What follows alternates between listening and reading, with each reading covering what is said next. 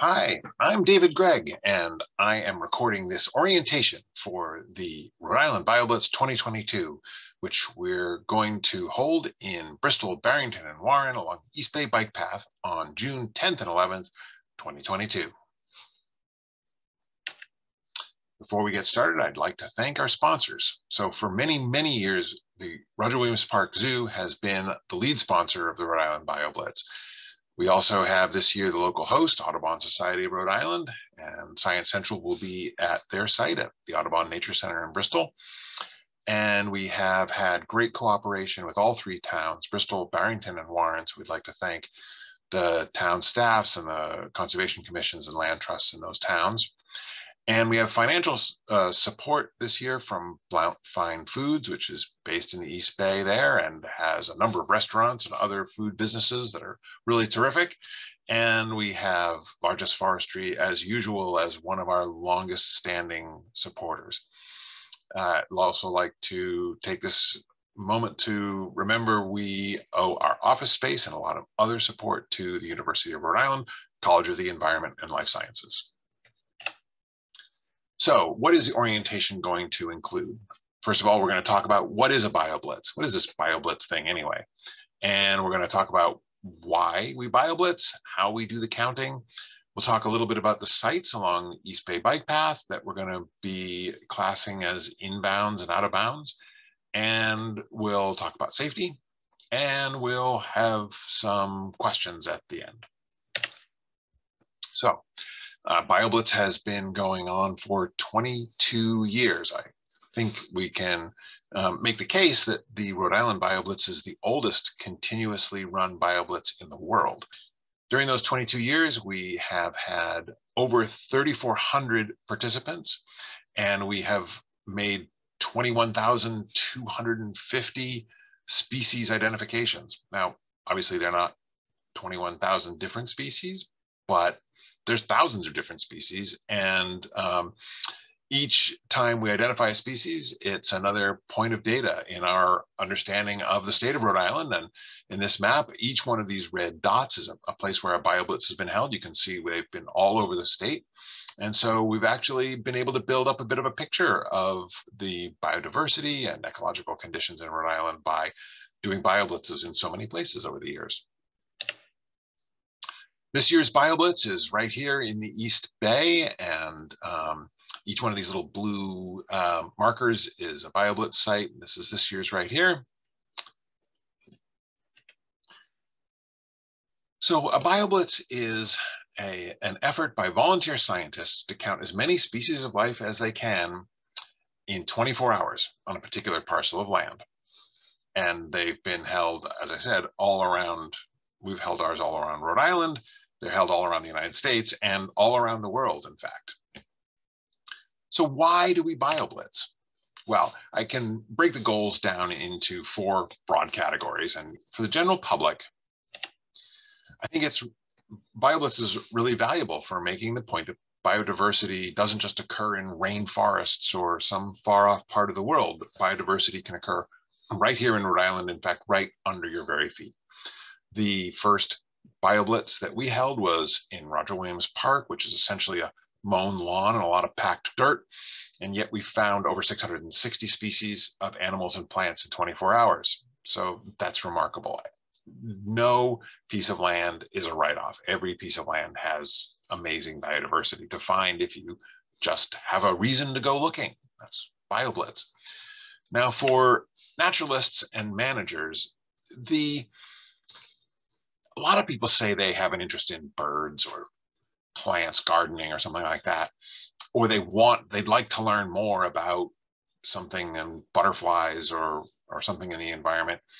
And how do you turn that general interest into active engagement? How do you take those first steps to become comfortable with learning about a new taxon or with natural history generally? And you come to BioBlitz and there's experts on things, there's kids and rank novices who are just feeling their way around in this stuff.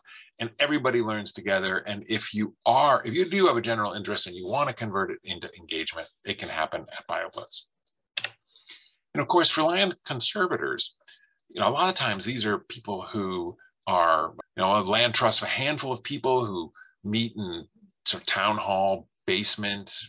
They conserve land, but what's really the point of what they do? Well, suddenly BioBlitz comes in with 200 people from all around the Northeast and talks about how amazing this land they've been conserving is. And it really helps to get the message out that their work is meaningful and the conservation that they're doing is making a difference in a broader landscape.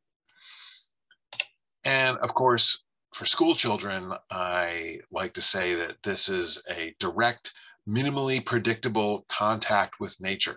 The thing about BioBlitz is you let the kids find their way in the natural environment. So they go out looking for frogs and they get into swamps. They go out in the middle of the night to find moths and they get lost in the dark and scared by noises. And it gives them a new relationship with the natural environment. And of course, one of the main points of doing this is to get those kids outdoors and in direct contact with the natural environment. Now, there's another point about BioBlitz that I make, and that is it's exemplifying something about how science works and sort of modeling the scientific process. And so if you take it, here's two examples. Here's two people, both of whom claim that they used science to answer a question, and the answer is, whatever they say it is. Now, one of these people is an august astrophysicist with an enormous amount of accomplishments behind him, and the other one is a Fox News commentator. They both say they use science, so how are we to distinguish between them? Well, the public really needs a better understanding of how science works in order to be able to make a judgment about what they're hearing from people in the media, people like this who are in the media. Science is this gray space back here that nobody really understands.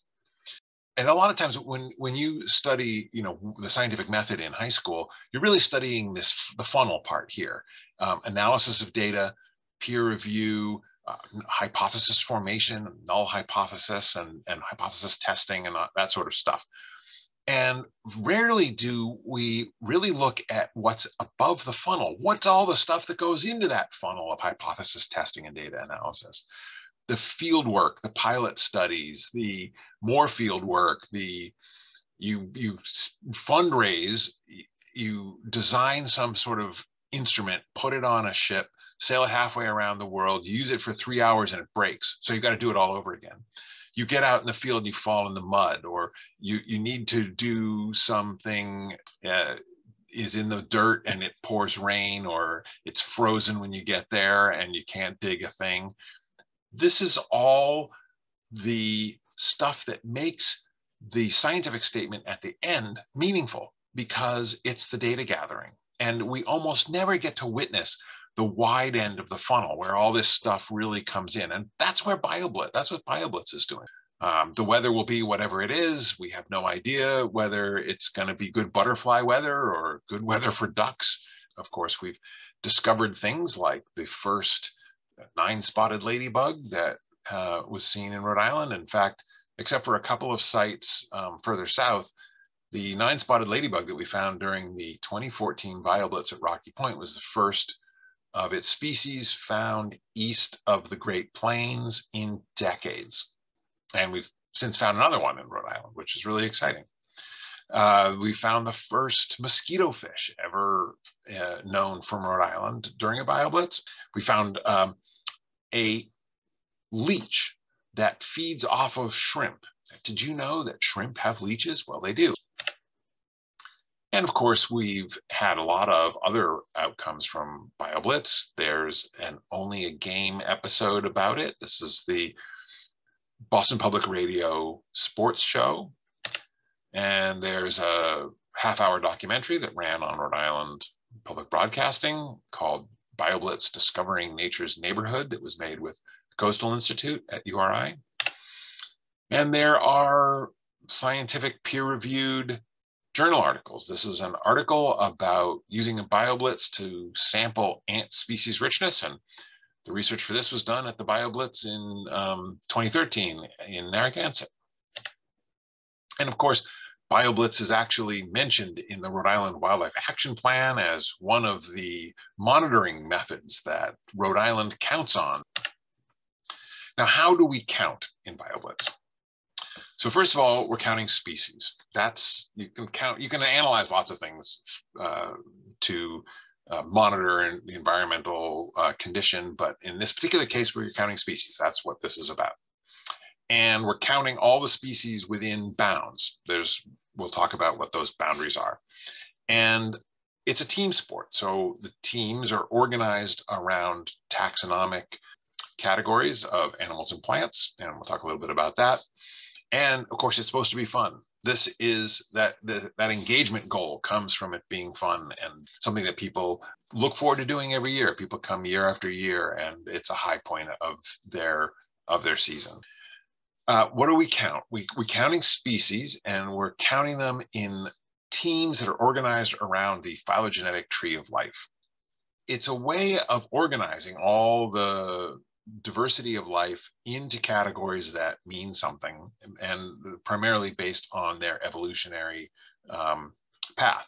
So you have the animals, and the animals are divided into vertebrates and invertebrates. And if you take invertebrates, you can have asymmetric ones and radially symmetric ones and bilaterally symmetric ones.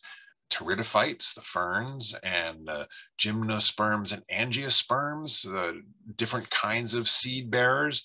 Of course, there's lichens and fungi. And then each one of these corresponds with taxonomic teams. Okay, why is taxonomy a good way to do this? Well, if you know something about one particular organism and then you place it into a group of organisms based on its evolution and its physical characteristics, then you start to know something about everything else that's in that group. Now, when we're recording, we're going to talk about putting everything down on these pink sheets of paper, which we'll be handing out at Science Central. This is the RIBORF, the Rhode Island BioBlitz observation reporting form. And I'd like everybody to try to get their species observations onto these forms and try to organize the forms based on the taxa that you're recording.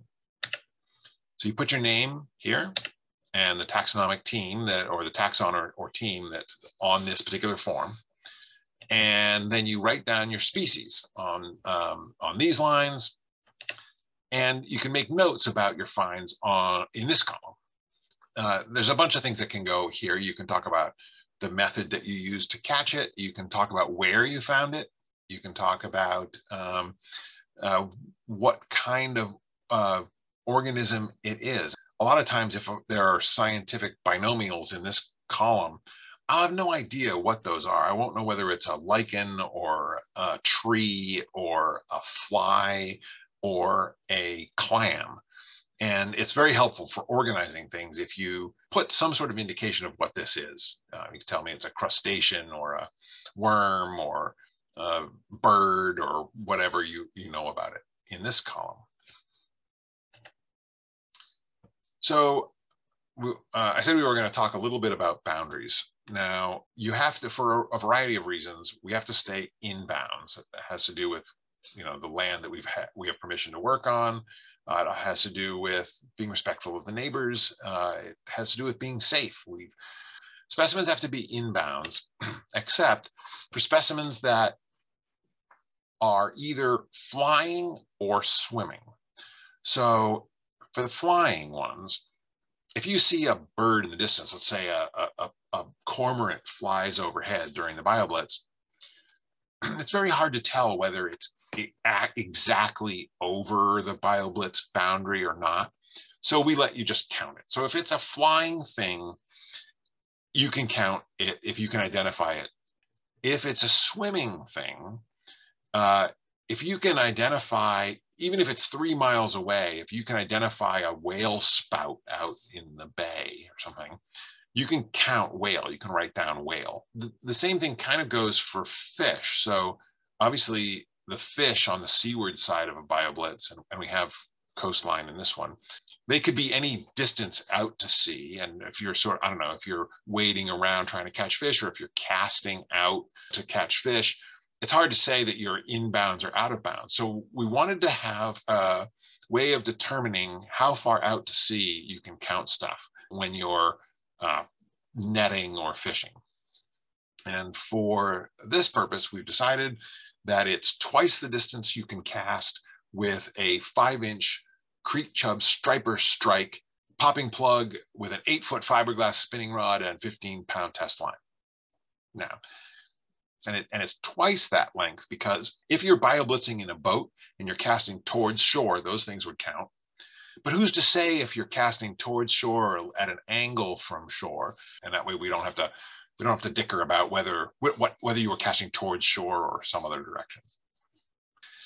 We also have this rule called the rule of least duplication. And this is because not everything we find is going to be identifiable to species. In fact, there are probably hundreds of flies and wasps and other stuff that nobody would be able to identify to species. Some cases, they're not even known species at all. So you can put down an identification that is not all the way to species. And the example on this slide is you say, I saw an insect. Now, if nobody else at the whole BioBlitz says they saw an insect, that'll count. That'll be one species identification. If somebody says they saw a bee, so if you write down insect and somebody else writes down bee, there's no way of knowing whether the thing you saw was a bee or not. So we have to throw it away because we have a more specific identification. Now, if somebody writes down bee and somebody else writes down bombus, SP, there's no way to tell whether the bee was a bombus or some other kind of bee. And so to avoid duplication, we have to throw out the one that's less specific. And the same thing if somebody writes down bombus affinis, we have to throw out the bombus SP because we don't know that that wasn't an affinis, and we don't want duplication. That's the rule of least duplication. And the rule of help us out here is that one about tell me what I'm looking at. So when we're doing the data entry and somebody says it's a Imanthus hopponensis, I don't know whether that is a kind of mouse or a kind of fungus or an annelid worm. So since you know, write it down. Okay, and that's where this side of the RIBORF comes in. So this is a little bit of what it looks like. Taxonomic teams on the hunt. So you go out, you look around, use whatever methods your taxonomic team is going to use, or maybe several different methods. So night lighting for moths, or seine netting, or fishing, snorkeling, flipping over boards. The herp team does a lot of board and rock flipping. So then you bring a lot of stuff you can identify as you're out walking around, and obviously you don't bring back everything. And if you see a deer or a raccoon, you just write down deer or raccoon. You don't have to bring it back. In fact, we encourage you not to. But if you find a lot of things, you have to bring back to Science Central in order to key it out and to try to figure out what it is. And some things will come back to Science Central to be kind of an educational display. We'll label things label mushrooms on paper plates, and people can look at them. And so then you write everything down. Once you've identified it, you put everything on the RIBORF and you turn it in. And at the end of the Saturday, I will make some sort of announcement about the preliminary results. And that's just so we all leave knowing about how we did. It's going to take months before all the team captains get me their completed lists. A lot of these things have to be sent off to be identified, not just to experts. So it takes a little while to get the full final results in. Now, we also have some teams that aren't taxonomic, but they're traditional in natural history. One of them is the creative writing team. We also have an art team. And artists have accompanied natural history expeditions since the beginning of natural history, in the end of the 17th century. And there's a lot that artists have to tell us about a place. So that's what we're doing in BioBlitz. We're investigating a place, trying to learn what it's all about. Artists have a lot to tell us about a place that you can't learn by making a list of the species. So we have an art team, and we encourage the artists to tell us things that they're surprised by at this site, or tell us things that really strike you about where we are, or relationships, or the light, or the water. And of course, we have an education team. We want to engage young people with the BioBlitz event. So we have taxonomic teams, and the taxonomic teams have a bunch of different functions. They organize the species reporting. If everybody just went willy-nilly, I'd have 18 RIBORF sheets, all with the same things on them. The bird team needs to get organized so we don't get, 200 recordings of chickadee and blue jay. They're going to enhance team identity. Now, this picture here is a picture of the litter bugs, and that's a team that has sort of a very high level of organization. Other teams are much more informal. People all just sort of come to the BioBlitz and then work together when they're there. And then there are teams where there's only one real expert, and it's really sort of a solo effort, maybe with a couple of helpers who we've been able to find who are willing to work with that person. Teams are very helpful for improving general coverage. So fish is a good example. There are a lot of different fish habitats at this year's BioBlitz, and unless that team gets organized, they're at risk of missing some of them. So if everybody goes to the beach and tries to catch stripers with fishing rods, they're going to miss the minnows that live in the mud in the salt marsh, or the interesting fish that live in the freshwater at Brickyard Pond.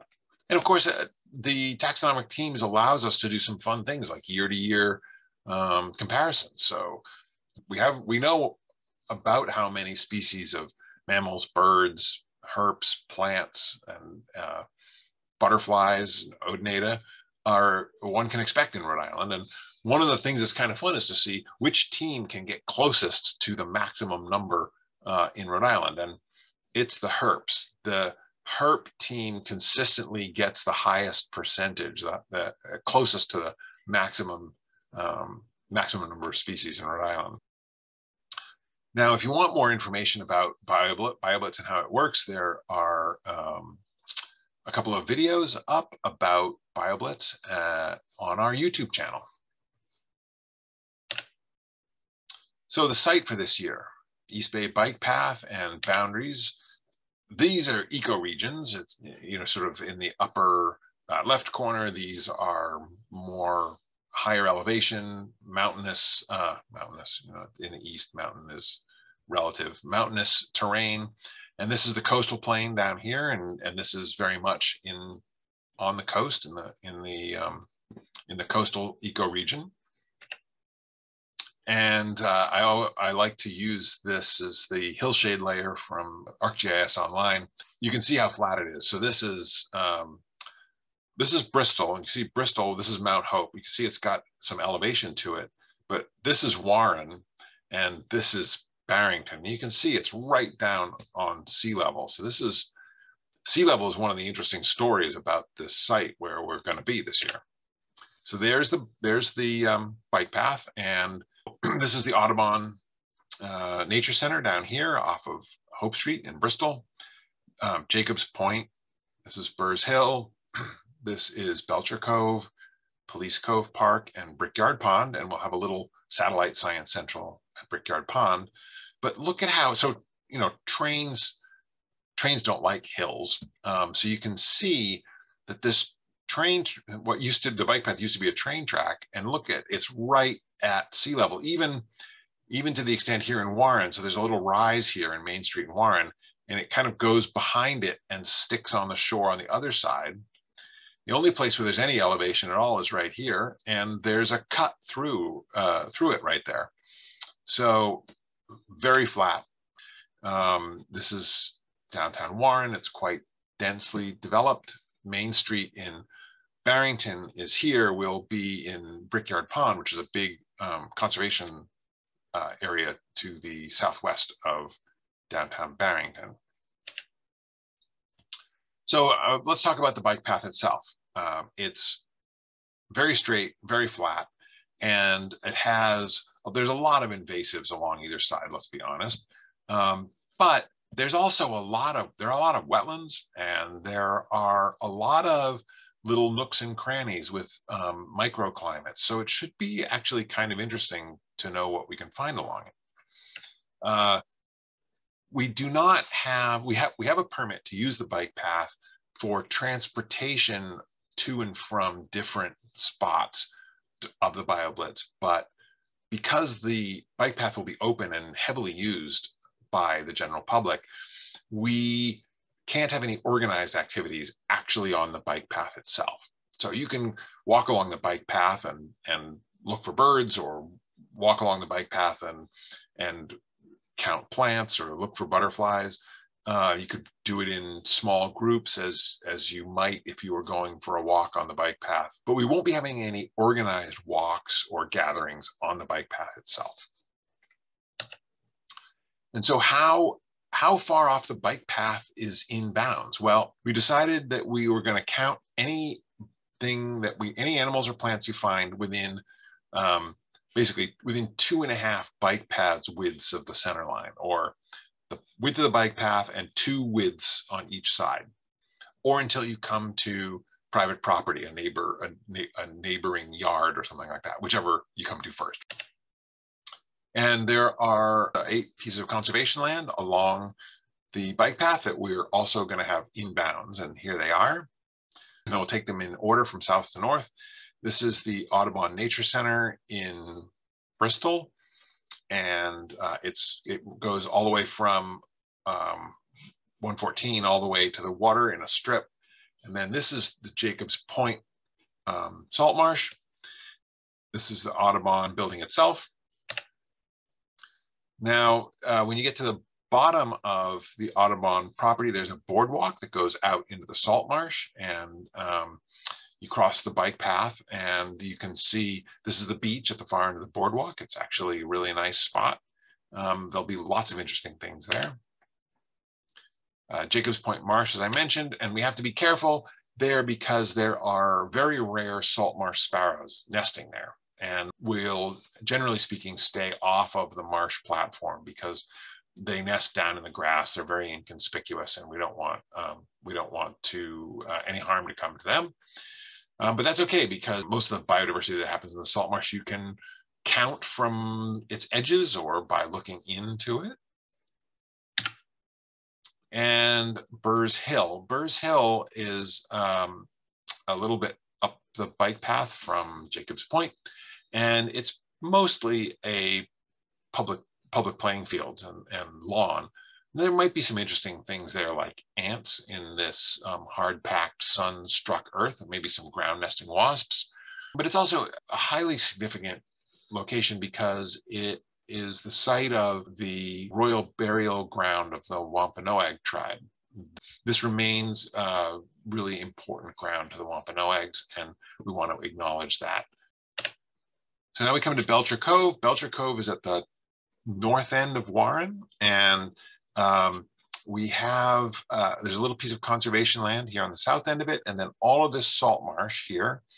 And we have permission to enter via Kelly Street and park at the Warren German American Club. So we want to stay away from that building. There's a little bit of space on the other side of the parking lot where we can leave our bikes, or if you're driving, you can park and look at what's in this salt marsh here. And we are talking with the Massasoit Historical Association, which manages the North Burial Ground, which is just the other side of the bike path from Belcher Cove salt marsh. And since the bike path is right next to this burial ground, I thought it would be appropriate for the lichen team to take a look at it. And hopefully we will meet up with one of the people from the Massasoit Historical Association on Saturday morning, and they'll let us in to look at the lichens at the North Burial Ground. And then we come to Police Cove Park, which is primarily a parking and picnic area, but it does have a boat ramp into this very energetic tidal channel, which could have some really interesting things in it. And then of course, we come to Brickyard Pond, which is the largest of the parcels. And this pond actually is used to be a quarry for brick clay, thus Brickyard Pond. And then it became flooded, and it has a channel to the ocean, so it has a herring run. It's salt stratified. There are probably blue crabs in it. It's a birding hotspot. It's really, really interesting. And we're going to have, here's the bike path, comes along here. We're going to have a little setup here at Veterans Memorial Park. So this is the bike path here, and there's this grassy path that extends down to Veterans Memorial Park. If you're traveling by car on 114, you come down Maple Ave here, and then Middle Highway and down Legion Way to get to this spot. There is a boat ramp here, so if you're going to put in a canoe or something to explore the pond, you can do that. You can also access the Brickyard Pond area down this road past the YMCA, and this is a town ball field here. So just a few things to say about safety. BioBlitz is a direct, minimally predictable encounter with nature, but we don't want it to be harmful. Participating in BioBlitz is entirely voluntary. If you don't want to follow the safety rules that we set out, don't come.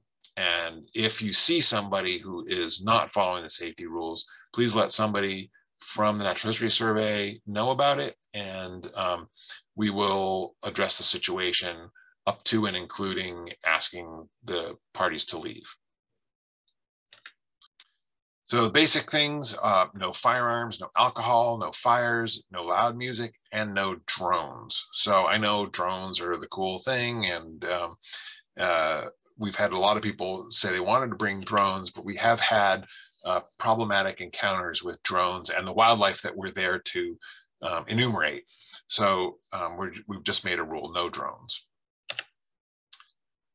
Now we have a lot of water at this site, and we want people to be careful around water. So don't go into water by yourself. Have a buddy. Wear a personal flotation device. Wade, don't swim. There's almost nothing that you would be able to discover by swimming that you couldn't also discover by wading in a much safer manner. And stay out of water after dark, please. Stone walls are dangerous, and they are extremely expensive to repair if you knock stones off them. So please stay off stone walls. Please don't take stone walls apart looking for things in them. You can flip a stone or two and put it back, but don't deconstruct walls. Ticks, there will be ticks. Ticks carry all kinds of horrible diseases, and the best way to practice tick safety is to treat your BioBlitz gear with permethrin. This is how you use it. You spray it on before the BioBlitz and let your clothes dry, and then you'll have really good protection against ticks. Also, of course, you'll see a lot of us in long pants with our pant cuffs tucked into our socks. It's a stylish look, and it means that you're a really thoughtful and knowledgeable naturalist if you look like that. This is poison ivy. I think you want to stay out of it. If you don't know what poison ivy looks like, ask the botany team.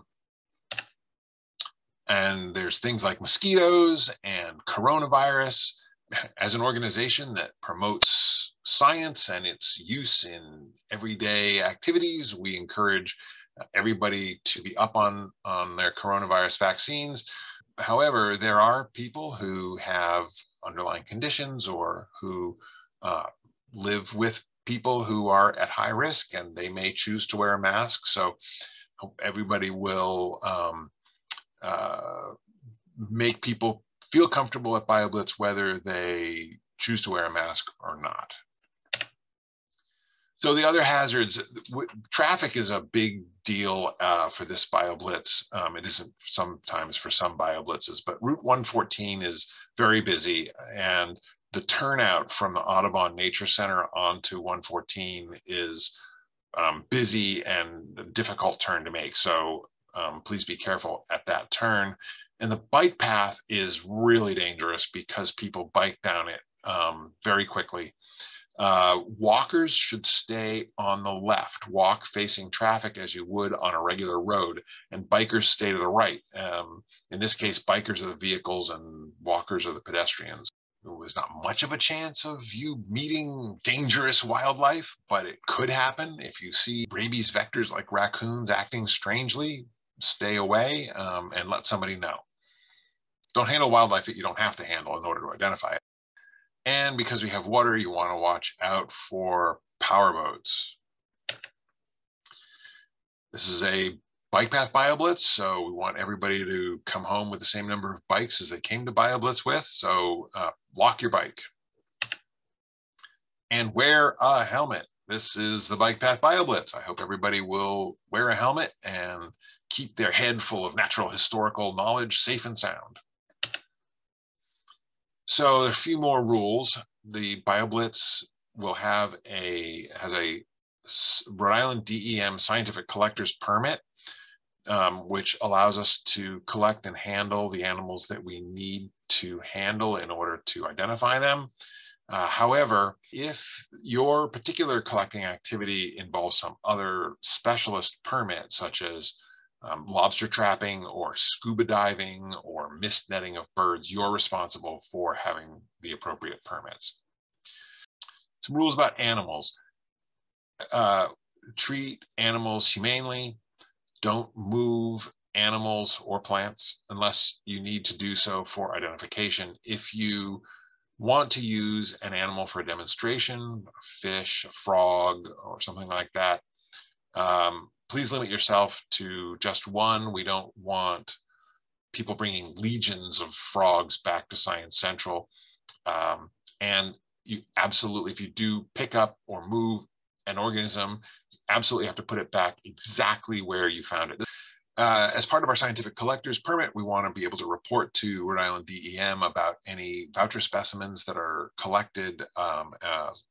If you are someone working in a taxon that has to be collected really to be identified, ants and wasps and moths and stuff like that, be sure to let us know what specimens you've taken and where they ultimately will end up. So the mammals and some of the insects end up at Harvard. The plants go to the URI herbarium. Some of the insects go to Yale or UConn. Let us know what collections holding institution you have a relationship with if you're vouchering specimens and taking them away from BioBlitz. Okay, wrapping it up here with some expectations. So in order to participate in BioBlitz, you have to check in, and the check-in is at the Audubon Nature Center. You have to, at the check-in, you'll receive your safety and instructions. You have to sign a liability waiver and a photo release. Those are conditions of participation. You have to pre-register. There's no walk-ins for BioBlitz, and be assigned to a team. Now we have teams for artists. We have a person team. So everybody can have a role, whether or not you're a taxonomic expert. If you want to, there's lots of teams that need people to carry buckets or dig holes, and you'll learn a lot. Or you can find something to do in the human team or the art team or the creative writing team. So, but everybody has to be assigned to a team. You have to agree to follow the rules, and you have to follow the rules. And if you're a minor, you have to be accompanied by a parent or guardian at all times. Please don't just drop your kids off at BioBlitz. Really, really urge people to wear helmets on the bike path and life jackets when they're in or around the water. Watch out for motor vehicle traffic on Route 114. It is a very busy road, and watch out for bicycle traffic on the bike path.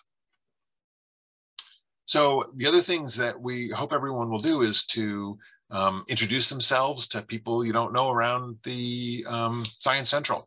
Ask lots of questions. Even the experts, the most knowledgeable people there, don't know everything.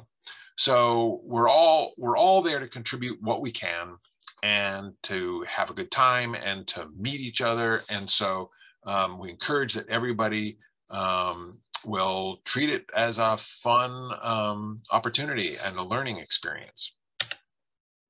And that is the end of the slideshow.